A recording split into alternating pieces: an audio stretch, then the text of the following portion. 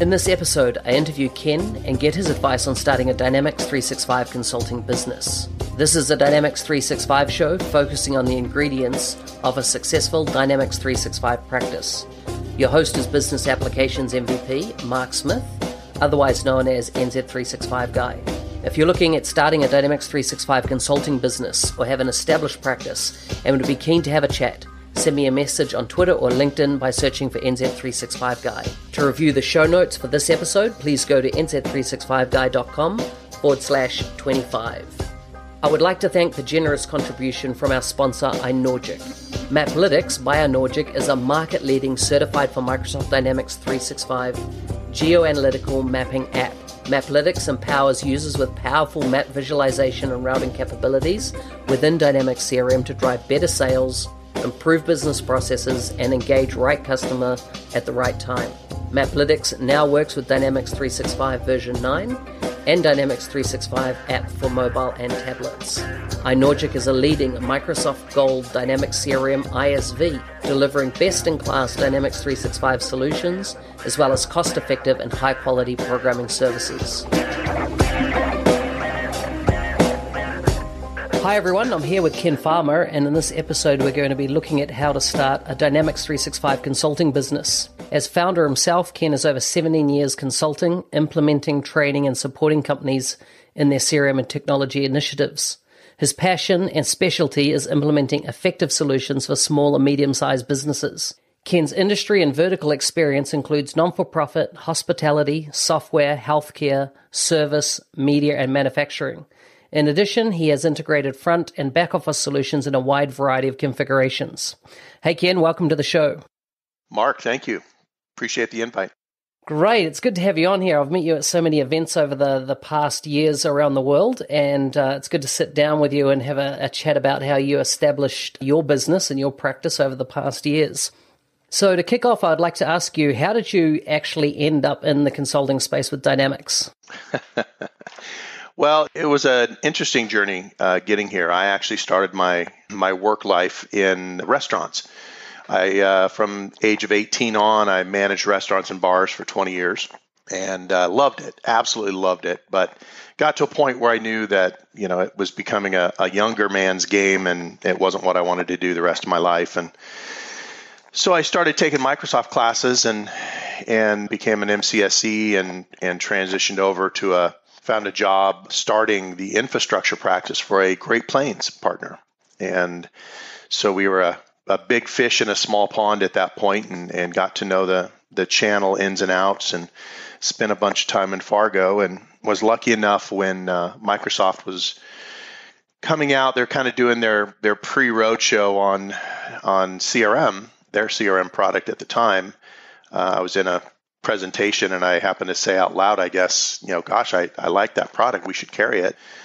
The company president was on one side of me and the owner was on the other side, and they kind of looked at each other and said, "Tag, you're it." So, I started their CRM practice and we participated actually in the beta 1 program in CRM. So it's been an interesting ride, and I just got to the point where I just fell in love with the product and the flexibility, everything that you can do, the platform itself. And while I'm not, a pure technical person, I think of myself more as a solution architect, business process guy. It's been a wonderful ride. Wow. It's interesting. You use that phrase there, I fell in love with the product. And over the past weeks as interviewing various people, it's a common thread of the folks that are really, into the technology, if you like, and into, been doing this for years. They, like myself, has just fallen in love with it, love how, the problems it can solve, the solutions you can build from it. It's fantastic. So can you tell me about getting motivated to start your own business? What led you down that path, breaking away from your, whoever you're working for and doing your own thing? Well, for me, I think it was it was purposeful, yet at the same time, it was almost accidental. I had a great relationship with both the owner and president. They were best friends, and they had been forever, for the company I was working for. And I just saw them going in a different direction than I thought was probably best for them, for the company and for the industry. But they made a conscious decision to do it, and it was their company, So I decided at that point that it was probably good for me to leave, and I left on what I think are excellent terms. I still have lunch with those guys, every once in a while and get together with them when I can. But it was just time for me to go off and do my own thing. And I didn't start out thinking, hey, I'm going to leave here and start my own company.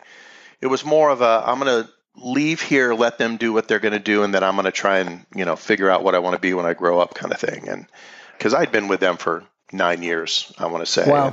Okay. And as soon as I left, I put in my notice and gave them a month, and I would say didn't really talk to anybody about it. But 3 days later, I had a partner call me. Hey, I hear you're leaving. Do you want to come work for me? And I really didn't. And but the next statement was, well, okay, but can you help me with this, or can you help me with that? And I said, sure, I'll do that. And 6 months later, I turned around and realized that I was doing that for 3, 4, 5 different partners at the point. Wow. And was pretty fully booked, and had to think about setting up my contracts and my company and doing all that at that point. And after a couple of years of doing that, I finally decided it was time to do something formally, and created my current company and started hiring people, and here we are. Wow, so you didn't sit down and write your business plan and vision statement to start with?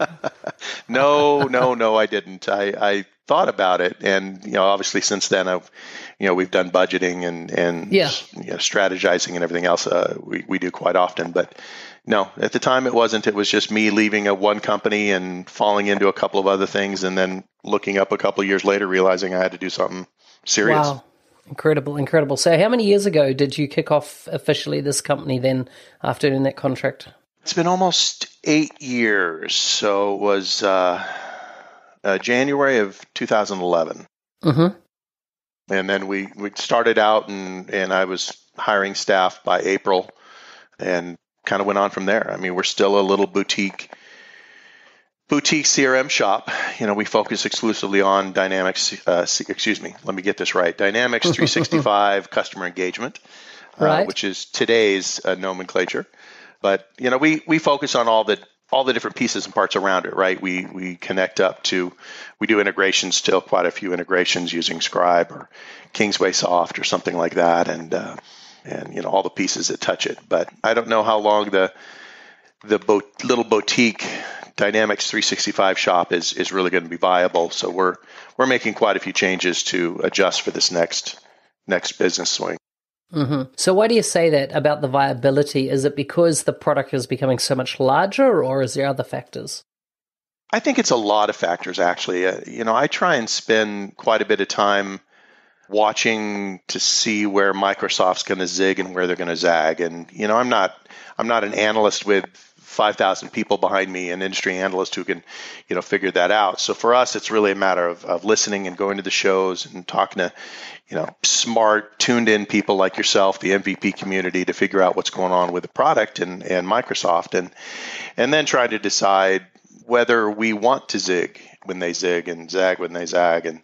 But for us, I think we've really looked at the market over the last year or so, seeing the growth in the product and the addition of things like portals, field service, project service automation, and those products are not as much of an outlier as some people think they are. I think they fit into the product really well, and we love them, and we're definitely implementing them and supporting them. But when you look at what's going on, I think, with the platform, when you look at what's going on with the ERP products, on what I call the low side being Business Central, Nav, and of course the upper side with finance and operations and AX. And I really look at what I think Microsoft is trying to do and put together a marketing picture, right? There's always two pieces of Microsoft's puzzle to me. There's the platform and the technology, and then there's the marketing spin. So trying to put those pieces together, to me, it looks like, we can stay small. We're a small 7-person boutique firm is really how I describe it. But for us to truly pivot with the product, to me, there's a lot of different pieces now with, our Microsoft folks are pushing Azure, of course, and Office 365, and we know them, we work with them. We don't want to be an Azure partner, we don't want to be an Office 365 partner, but at the same time, we look at things like finance and operations, and we look at even Business Central in its current iteration, and think those are solid additions to the Dynamics 365 name moniker. The customer doesn't see the difference between Dynamics 365 Business Central and Dynamics 365 for Sales. They see what Microsoft is pushing, which is Dynamics 365. So for us, we're looking at that and thinking, well, we don't want to be a NAV partner. We don't want to be an AX partner, but we have some really, really strong people and friends in the channel that we can partner with. And we have spent the last 6 months formalizing those and putting ourselves in a position to be able to handle what I call the new business stack, which is everything from Business Central, obviously, all the way up to finance and operations and talent and everything in between. Yeah, so that's interesting because you've kind of brought out the feeling that, I'm seeing across the channel, in that with Dynamics 365 becoming a single, story from a marketing perspective, there's a lot of folks that, even let's say consultants, that feel like they've got to go out and maybe train on F&O or Business Central. Do you think that's a viable model at a consultant level for them to actually pick up and, if you like, develop their same level of expertise that they have in what was formerly CRM, Dynamics 365, across now in the financial packages? I don't. I'm a firm believer, and we've kind of run our company this way, but I'm a firm believer that you got to stay in your sweet spot. You've really got to understand what your strengths are. And I, having spent time in what was the Great Plains channel beforehand, and when Microsoft bought Great Plains, obviously the GP channel, and seeing what's going on with Business Central and A&O, to me, that's a completely different animal. And what's going on with consultative process and knowledge in the old CRM channel and experience is certainly not what is happening in F&O. It's a completely different world. It's a completely different set of skills, in my opinion. And you're talking with different people, right? You're talking with different people within an organization. So, God bless the folks who think they can do both and they're going to give it a shot. But to me, I just don't think it's an effective way to go. Yeah, it's interesting. I've co-pitched with other partners, with me taking the Dynamics 365 customer engagement side of things and them taking the finance side of things. And, I showed up for the demo, and there's me representing this part of the equation, and there was like 5 of them representing, exactly. AX. And it's kind of like, was it AX for HR? Was it AX for, managing the financials or general ledger? Was it AX for the share portfolio that they had running? Or was it inventory? Each one had a person that was an expert in those own areas. And I know there's a bit of confusion at the moment, people going, do I need a cross skill? And I kind of think of it like this, is that, if I had gone to university and become a medical student and trained to do orthopedic surgery, there's a bit of a feeling that now we're asked to turn around and learn to become a neurosurgeon, Exactly. Totally different discipline, totally different amount of training needed. And if I go and invest all my time in, neurosurgery, I'm going to be lost when it comes, back on the orthopedic side, because I'm going to lose touch with what's going on there. So I think it's going to create a much more level of specialty at a consultant level, even though companies might have, consultants with those multiple specialties on board. I think you're going to even see, and I agree 100%, because having gone through that, even at the Great Plains level, back in the day, it was the same kind of situation where you had that guy who knew manufacturing, and he was going to be handling that part of the process, and then you've got fixed assets over here, and you've got, and that's just exploded even more. And I really think that we're almost headed to that level of specialization inside the. We're both going to continue to say it, so I'll just keep saying it. The CRM, product, right? So, you've got those folks that are incredibly strong at sales and customer service process. However, is that the same person that should be doing project service automation? Is that the same person who should be running a large scale field service implementation? So, I think we're really in the beginning of heading in that direction. And for us, being a smaller shop, that's okay. We've got some folks that, have really kind of glommed on to a certain specialty and they love it. I mean, I had a girl who works for me who I didn't know it when I hired her. She's a data geek. She loves data and Excel and she's an expert in that. And when Power BI came on, she came to me and I'm trying to think, well, shoot, how are we going to carry this? How are we going to market it? How are we going to, implement? She came to me and said, hey, I want to do that. I want to learn everything there is to know about it. I want to be our Power BI expert. And it was like, wow, perfect.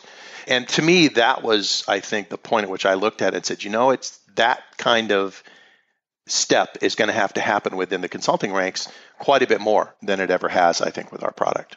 Yeah. Yeah, it's going to be more and more hard to be a generalist in this game. So tell me, when considering, building a Dynamics 365 consulting business, if there are other people on the, listening here and thinking about what that would look for them, what type of advice would you give them around, listen, you need to get these kind of 2 or 3 things right before you actually even get into the game, and not taking it back from necessarily when you started, but like knowing what you know of the market now, what would your recommendations be?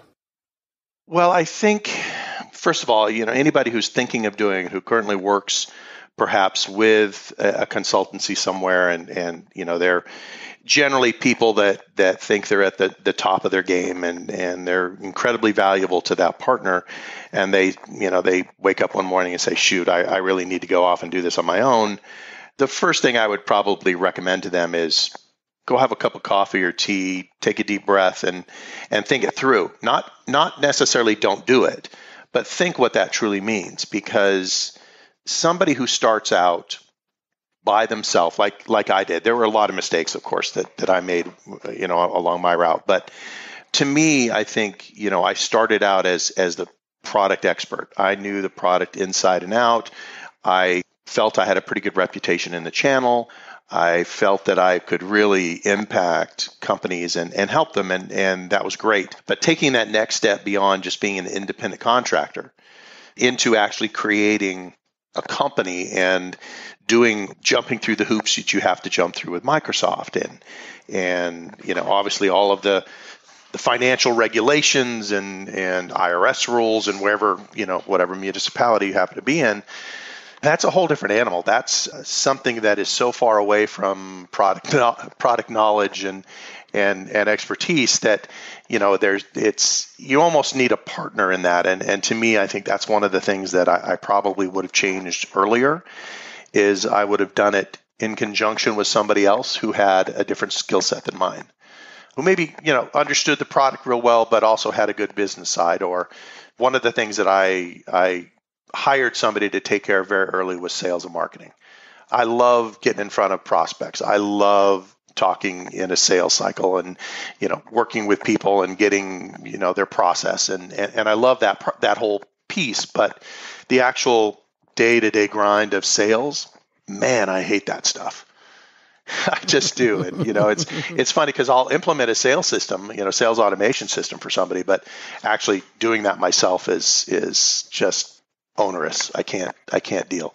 So having that partner, I think having somebody who has a complementary set of skills to yours that you can work with and that and you guys can sit and arm wrestle and really kind of determine where your company needs to go, I think is probably one of the keys. Going out and doing it yourself and trying to build a company by yourself in this industry, I think is I think you're probably deluding yourself if you think you can do it by yourself. Yeah, totally agree.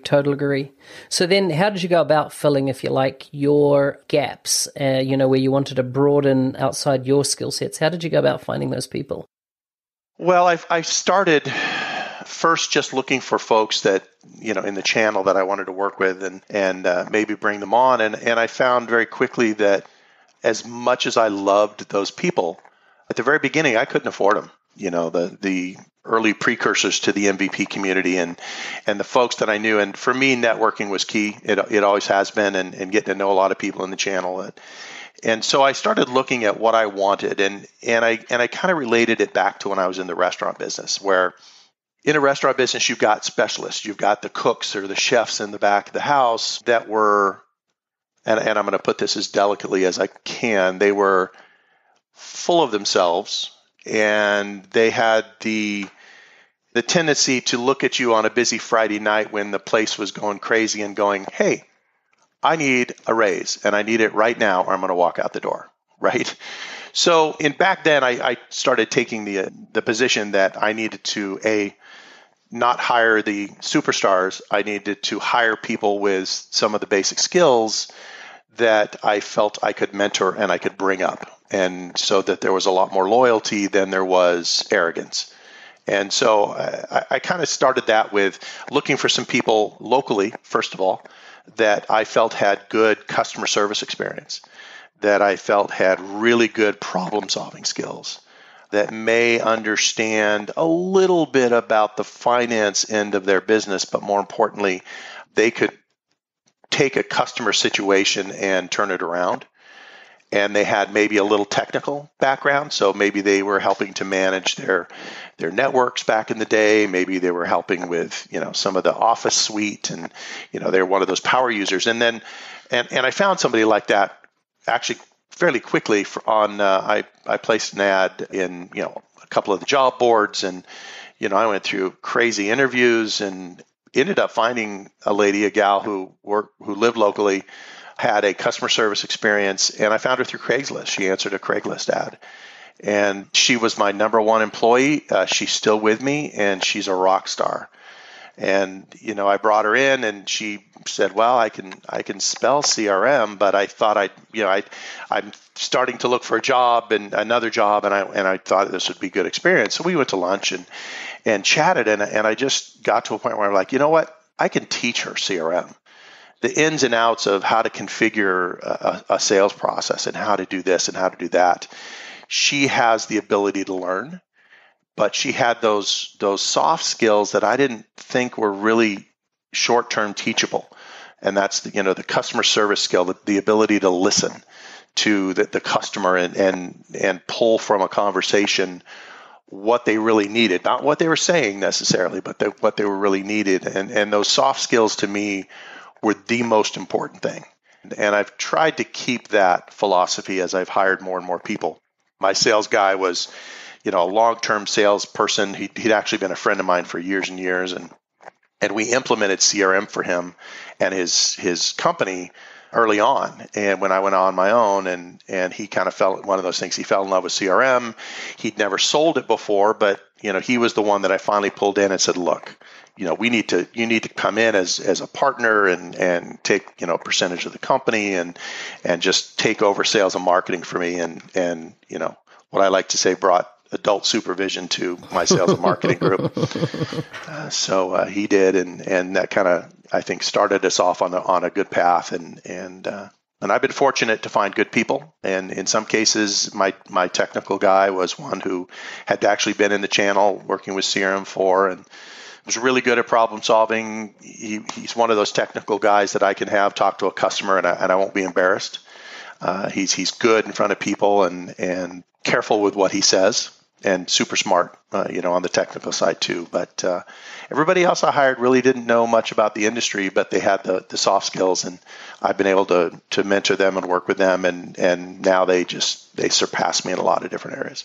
Excellent. Do you find it's easier the further you go along, the further you've developed a business over the last 8 years, that you now have, if you like, runs on the board yourself? So when you come to employing people, are they being attracted to your business? Are they feel you're a safe bet to work for? Has it kind of changed over the years how you would employ, if you needed to add another one next month? Do you think that process is quite different or evolved for you? Absolutely. I think the early hires, Jess and Sanford and Aaron, I thanked them when they came on board for taking that leap of faith, right? You got this guy who's kind of trying to build a business and you're jumping on board with both feet and you're making a commitment. And to me, that was a huge leap of faith. And I thank them for it almost every time I see them. But now you are correct. It is different. There is a track record. We've been around as a corporate entity almost 8 years. And I think there's if they're in the channel already, they do know of us. They've heard of us. They can easily research us if they don't know that much. They can ask folks. So it is a little bit different process. I would say that I still don't necessarily look for that rock star. I mean, I would love to have a Mark Smith in my organization, but I also know that I can't afford Mark Smith, right? So it's one of those things where we look for people that we can grow into those rock stars, and then hopefully the loyalty is there, and they're not going to get poached and go somewhere else. Yeah, so true, so true. Have you had any staff go and start their own thing, as in start their own practice? No, not at all. That's good. I did hire a gal for some technical work a year or so ago, and it didn't work out. And then she decided that she was going to go and do her own thing, and that failed miserably. But we've kept in touch, and she's now working for a customer, actually, not a customer of mine, but for a user, and doing pretty well. She's doing well. But I've been fortunate that the folks that I've hired, I still have my core group, I still have my original group, and they make me joyful every day. Yeah, excellent. So how do you go about promoting your consultancy? You've said it's a boutique. I know exactly what you mean. I've had one myself. And promotion, you don't have the dollars that the big companies have, etc., for marketing packages, etc. So how do you go about promoting and getting, if you like, that engagement with potentially new customers? Well, that's the $64 question, isn't it? That's the big piece of secret sauce that nobody can quite figure out, I don't think, in our industry. And I look at those folks that are, at least on the surface, they seem to be successful at doing that. And, I kind of watch what they're doing. And for them, it's almost a shotgun approach. And I spend a lot of time trying to analyze what other companies in our industry are doing, and how they get customers, and what's working for them and what doesn't work for them. I mean, we've gone through 2 or 3 different ad agencies. We've gone through marketing groups. We've even tried to hire somebody and bring somebody in-house ourselves. And all of it's just sort of had a modicum of success. It's been, a little bit here and a little bit there. And today we look at it as really trying to identify who our customer is. And we'll go through and say, we want to, for instance, we just released a medical device manufacturing solution. And so we're targeting a very small group of companies really in the Southwest, in Southern California, Nevada, and Arizona that are in this industry. And we, it's one of those things where we all of a sudden looked up and realized we had 5 of these kinds of clients. And while they each thought they were unique, we did almost the exact same thing. 90% of what we did for each one of them was the same. So we built a solution around it. So what we're trying to do is then look at that from a marketing standpoint. What does that look like? And we're doing a trade show coming up here in the fall with them, and we're doing email blasts, of course, because you almost have to. We do the social media stuff because you almost have to. But it comes down, I think, to good old-fashioned shaking hands, looking somebody in the eye. The relationships that you build, referrals are huge, I think, and so we've really kind of been most successful there. We have seen an uptake in leads coming from some of our downloadable content, as well as some of the videos that we do. So we actually are doing a series of tips and tricks. We call it Coffee with the Pros, where it's 10 to 15 minutes of just, hey, here's a interesting issue. We're going to walk you through it, or here's how to do something, and it's just really quick, very consumable. But I don't think there's one magic solution other than it's about relationships. We can buy a list and try and market to it, but by the time you get the list, 75% of it is garbage, right? And the other 25% are maybe not even decision makers. So we struggle with that like everybody else. We find that the bigger companies are just shotgunning it. They do everything and whatever sticks on the wall, and they can prove that they're 5% of spend, or 8% of spend, or whatever it is they're spending on marketing is some number that they can show to Microsoft that's been somewhat effective. But it's a tough one. And, for us, it really starts boiling down to relationships. We have recently, well, I shouldn't say recently, because I started the company based on our relationships with partners. And and becoming the CRM practice for many ERP partners. And we've continued with that. We do less of it now than we used to do. It used to be 75% of our business, and now it's closer to 30, 35%. But what I've tried to do in the last year or so is identify critical partners, ERP partners. We've tried it with MSPs, and it's not very effective. But we've worked with NAV partners. I found a couple of really, really good NAV partners that we like working with, and we're trying to set up go-to-market campaigns with them around the Business Central and Dynamics 365 for Sales story.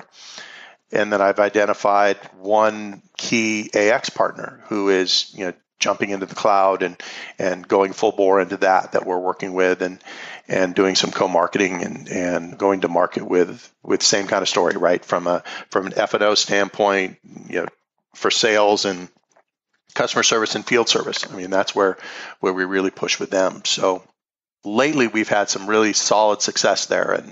And for us as a company, I think that checks a lot of boxes in terms of what I see in terms of what the market's doing and the boutique shop and the things that a boutique shop like ours has to do to adjust and adapt. When I don't want an F&O practice, but we've got these awesome partners here in San Diego that we work with and we've done projects together with and we can go to market together. Oh, so good, so good. So what do you consider your biggest barrier in your business? Do you have one? Is there something that you'd like a silver bullet for? What do you find? Yeah, I think it really comes down to that marketing effort, right? Mm-hmm. So I think we do an excellent job. When we get an actionable lead, I think we do an excellent job of wrestling it to the ground, building the relationship and seeing, what kind of budget they may have and identifying the need and presenting them with an ROI level solution. And I think we do an excellent job there. But the challenge, of course, is filling that pipeline, right? So trying to continually successfully keep the pipeline full is, I would think, our number one challenge.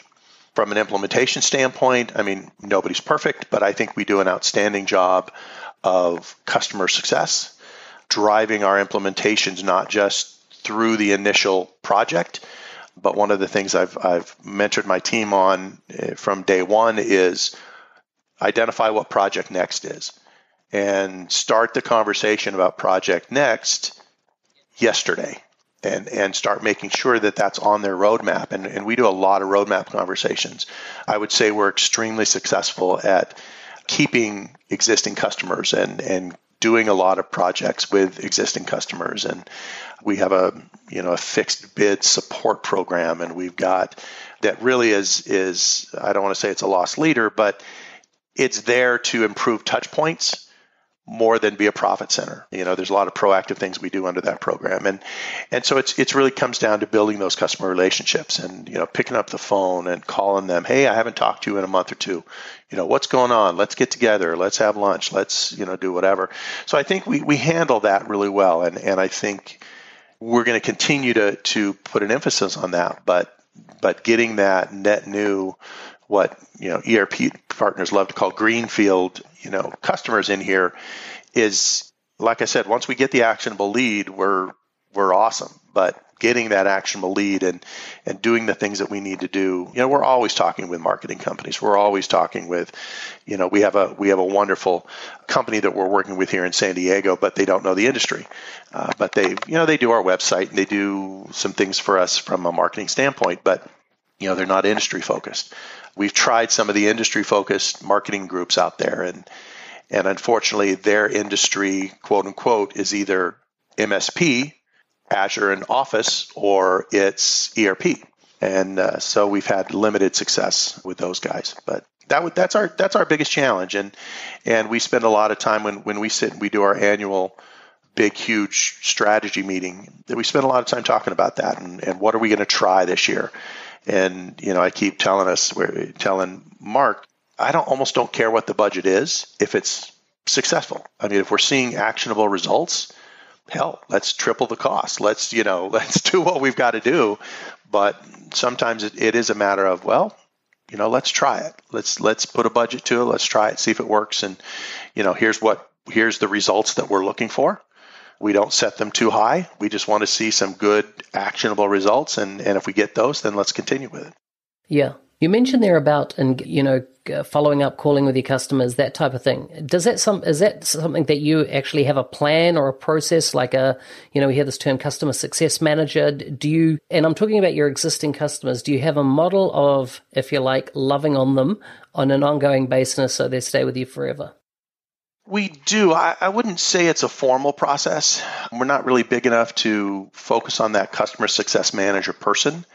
But I think those skills in our consulting group are hugely important. The consultants, I think, have to be sellers, and they have to be best friends. They have to be counselors. They have to understand the roadmap. And so once a quarter, I sit down with all of my consultants, and we go through our list of customers, old customers, new customers, projects on the board. And the only purpose of that conversation is, how's that customer doing? What's our business success health number around that customer? Are they happy? Are they ready to have what's coming up next roadmap conversation?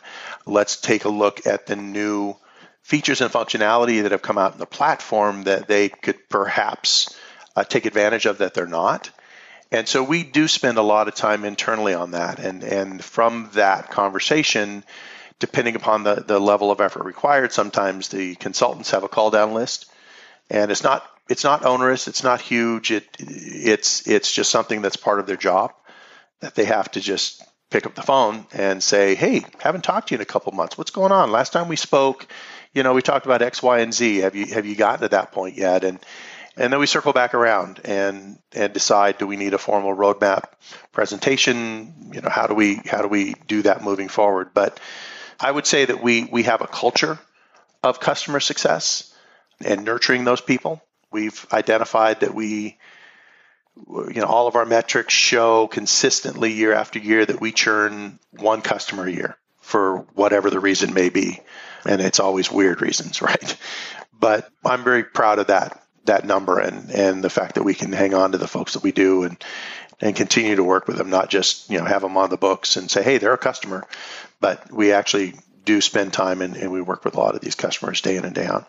Yeah, very good. How do you handle, if you like, adaptability in the industry? So, I was just at a Microsoft event the other day here in London, and there are a bunch of people in the room, bemoaning the fact that there's no news, if you like, on the on-premise, tooling. And for me, I've seen the writing on the wall, I feel, for years. And if I was in this game and had a Dynamics practice today, I would be making sure that I was, developing a team of gurus in the cloud, because, it's pretty obvious that the on-prem world is definitely not growing, put it that way. I wouldn't say it's going away, but it's not growing, and you're not going to get too many greenfield opportunities. What are your thoughts there? Well, that's actually one of my hot buttons, Mark. I believe strongly in the cloud, and I have believed for a long time that the cloud is the only way to go. Today, we not only lead with the cloud, but we try and dissuade any new customers from going on-prem. And not just by having a couple of conversations, but we aggressively try and dissuade them from going on-prem. And we're in the middle of, 3 projects right now moving on-prem to cloud. So our what we call legacy customers, and it's funny thinking that an on-prem customer on version 2016 is considered legacy, but that's exactly how we envision it. They need to get out of their own data centers, which generally are not their own anymore. They're hosted somewhere, rack space somewhere, or whatever the case may be. But we believe very strongly in the cloud is the only way to go. And to be completely honest, when I talked earlier about when I left the GP partner, that was one of the things. So this was 10 years ago. They were trying to make a decision. Do we stay with GP? Do we go with AX?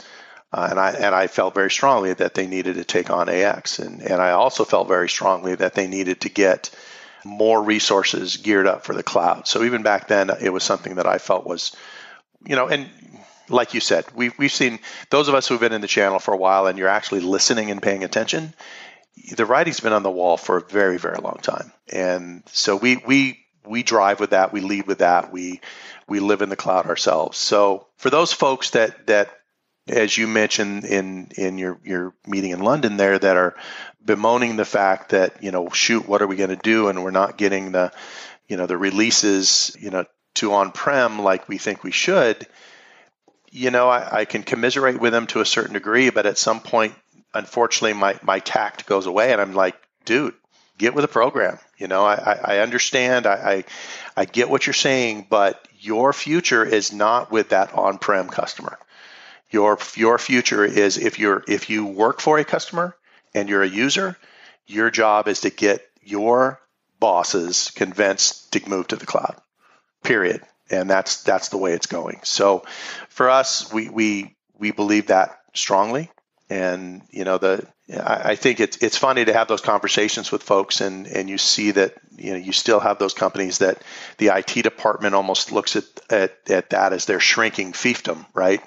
If we've got servers, even though they're virtual now, we've got servers, we've got cages in data centers, we've got all of this stuff, and it's shrinking, and by God, I'm not going to let it go. And we walked into, I want to say this was probably 9 months ago, we walked into a prospect, and they weren't an enormous company. They were probably a $30 to $50 million company, and they had an IT department of 10 people, and they had everything was on-prem, and they still had, I think it was 6-year back version of Exchange that they were trying to run. And our first conversation in the meeting was, well, what are your plans for moving to the cloud? What are your plans for moving your email infrastructure, your Exchange infrastructure to the cloud? What are your, they were a GP part or a GP customer. What are your plans there? And the IT guy that was in the meeting, there were a couple of line of business people in the meeting, but the IT guy, the director of IT, was like, well, we don't think that's for us a viable move. And I looked, and my sales guy, Mark, my VP of sales, he just sort of hung his head a little bit because he knew I was about ready to get on my soapbox, and this was a dead deal. Yeah. And and it was, and I try and be tactful in that situation, but when you've got, for us, we look at that, would there be a lot of business there for us? Yes, perhaps, but all of our on-premise customers, we struggle with their IT infrastructure. And, they're like, well, we want to, our people in the field should be able to use the mobile apps, and they should be able to, get to CRM. Well, here's the IFD, the internet facing deployment situation. And, well, can you set that up for us? And we've taken a position. The answer to that is no. We will help you, but we refuse to mess around with your Active Directory. We refuse to mess around with your firewalls. We don't want that liability and that responsibility, but we'll help you. We'll give you the directions from Microsoft, and we'll walk you through them. We'll get on a section with you, but this is your responsibility. Yeah. Sorry, I got off on my soapbox again. No, that's good. I like it. You hit one of my hot buttons, Mark. Dang it. Hey, so apart from the technology, what part does Microsoft play in the success of your business? Not as much as I would like. From the very beginning, I started as I mentioned, in the Great Plains channel, and they had an incredible support system for their partners. And even when Microsoft bought them, that continued for a little while. And I think I've seen, in my opinion, it drop year over year over year. We have a Microsoft, we are a managed partner. So we have a partner development manager, whatever their current title is. And, honestly, he's awesome, but he's not a Dynamics guy. He's got some MSPs that are selling the crap out of Azure and Office licenses, and he's being wildly successful with those guys, and he really wants to help us, but his compensation, and he looks at the calculation and sees that his time is most effective monetarily working with those MSPs. And, I don't fault him with that at all. We're getting more attention from Microsoft now than we ever have. And there's some folks in the channel that, really truly do try and include us and map us into things. And God bless them. And like I said, we're getting more attention from them today than we ever have. However, the effectiveness of that sometimes is to be, let's just say, to be determined. Because we're on the small end of the partner scale, we're not the larger, Hitachis and Avanods and those guys that have 2 or 3 Microsoft people assigned to them permanently, right? We don't have a dedicated person internally to that Microsoft relationship. In partners that are, even twice our size, they have one person who's dedicated pretty much full time to the Microsoft relationship, and they need that. And I think that's what helps them maybe get to that next level. But at our size, we can't just take one person and say, go forth and get us more from Microsoft. Anybody at this stage of the game, starting out a Microsoft partnership, who thinks that they're going to be able to live and succeed off of what Microsoft gives you, I think is delusional. Now, and I'm not trying to bag on Microsoft here. I think, they do some unbelievably incredible things. And even though I've been in the channel, I'm not a Microsoft Kool-Aid kind of guy. I mean, you know me well enough. I'm going to call them on their stuff as much as anybody, but I truly believe in a lot of the product folks, and I believe in the channel, and I believe in partnering, and those things to me are almost more important than what Microsoft thinks they're delivering to me as a partner. It's a challenge sometimes for me to all of a sudden look up and realize, hey, I was supposed to do something with Microsoft last month and they never reminded me, and now I got to go figure out what that is. And, it's just busy work and that kind of thing. But I would say that they think that they're helping quite a bit, but the smaller partner is neglected, and that's not new. It's not news, but it is something that has been, I think, almost systematic for quite some time. Yeah. No, I think I think you're on par there. So before we get into some quick fire questions, Ken, is there anything else you'd like to add? I don't think so. I mean, one of the things that we look to as a small partner or as somebody who's been in the channel for quite some time, and this is just, my personal opinion is, the job that you guys do in the MVP community is phenomenal.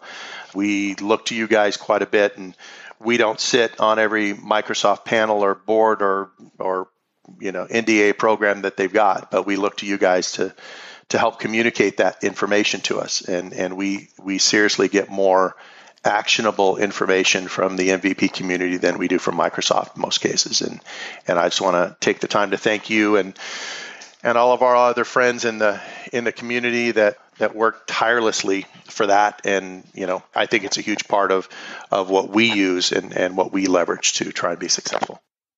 Excellent. Thank you, Ken. On behalf of the MVPs, I'm sure pleased they'll to hear that from you. So to look at some quick fires. So what books, blogs, and podcasts do you recommend most to people that work in Dynamics, and why?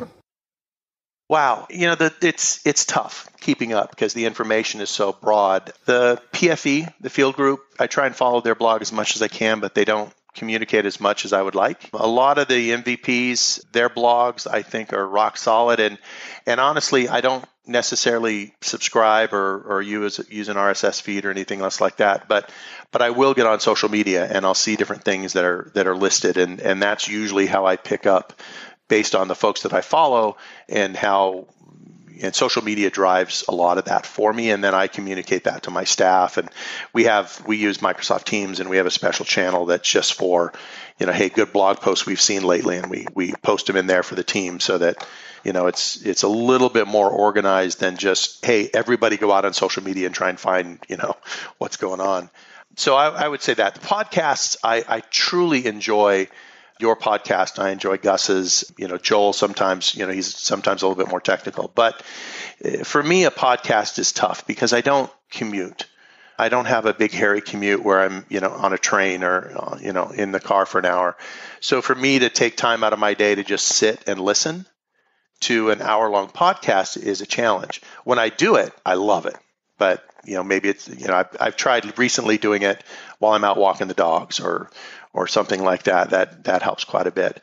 But then I find that I want to take notes, and if I'm out walking the dog, then I can't take the notes, and Mr. Memory is not my friend. But I would say that those, for the most part, are what I try to do. Books that I'm reading, I mean, I focus on, I used to read all of the CRM books that used to come out and the CRM Bible and this and that. But today it's, the product changes so fast that I don't know how people can even think about writing a book on a certain version. It's kind of crazy. Exactly. But mostly the books I'm reading and try to read are business books. So just picked up what business book? Well, I just picked up one that I read quite a while ago from Jim Collins called Good to Great, and talking about how to get your company, no matter the size, but get your company to that next level, right? And one of the analogies that he uses often that I've used ever since I read the book, 10, 12, 15 years ago was, get the right people on the bus and get the right people off the bus, and make that decision as early as you can. We have a policy here that, obviously, like most companies, you're on a 90-day probationary period when you start. And luckily, I've only had to do it twice, but in this company at least, where you just realize within the first month, this person's not going to work out. So cut the cord now, deal with the fallout, and move on, and just make the decision. If it's not technical, it's the right personality and culture fit, then make the change. Yeah, so good, so good. What's your favorite app and why? Oh Lord, I'm a geek.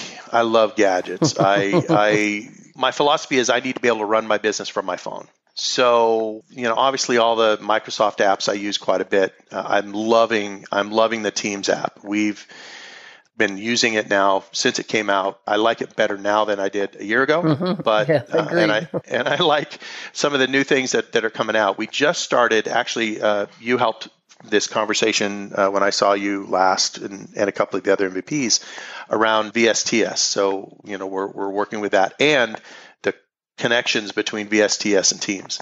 We're really starting to explore that. I use Twitter a lot. I'm on Twitter.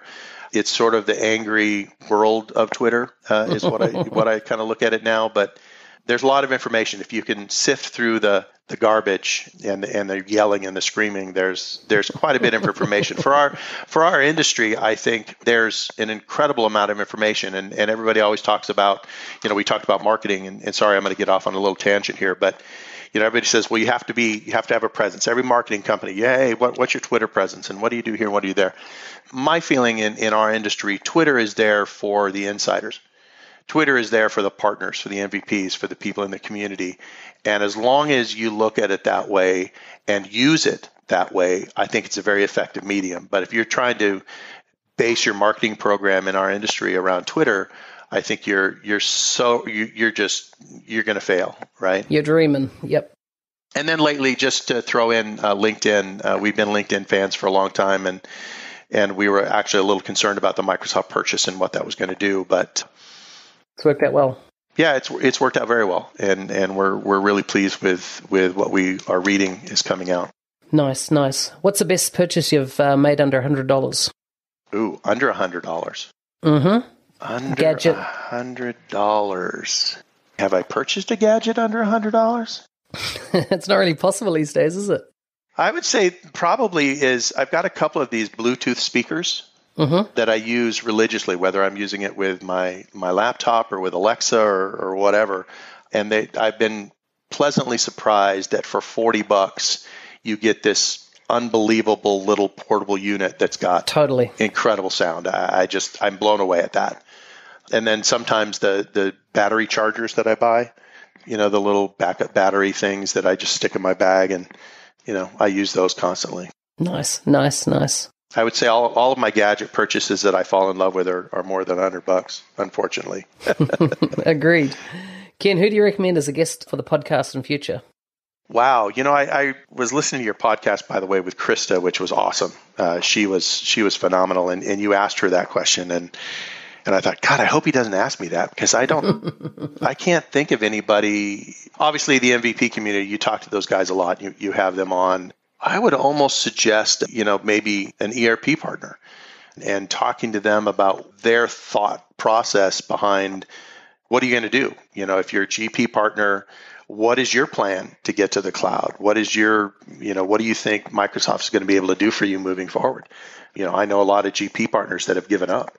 that are taking on other products. Maybe they've even taken on NetSuite, something like that is in the cloud. But they've gotten to a point where they gave up on Microsoft, and they still do an incredible amount of GP existing business and their renewals, but they're not doing a lot of new sales. So I would almost think you start talking to some of these other people in the channel besides our industry.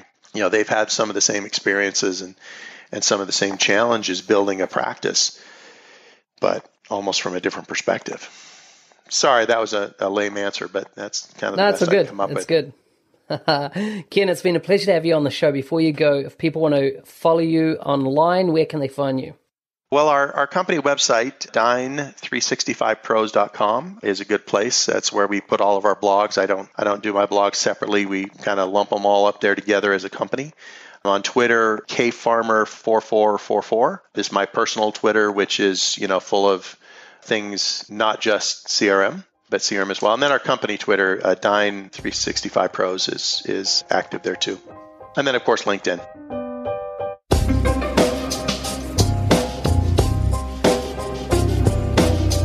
You've been listening to the Dynamics 365 show. Please consider subscribing to our feed on any great podcast player. Your host was Business Applications MVP Mark Smith, otherwise known as NZ365 Guy. For show notes or to discuss anything covered on this show, please go to nz365guy.com/25. See you soon.